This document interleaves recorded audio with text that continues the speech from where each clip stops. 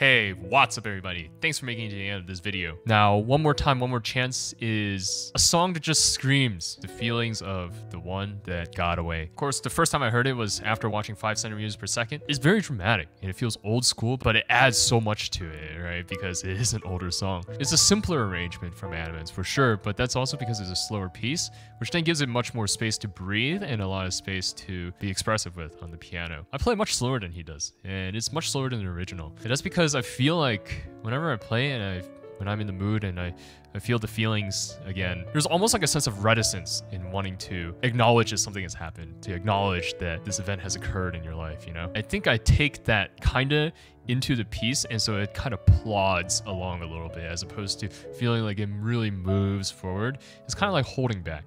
And I know that one of my biggest issues as a pianist is that I tend to take too much time and tend to pull a little bit too much on the tempos to the point where it feels like it stops.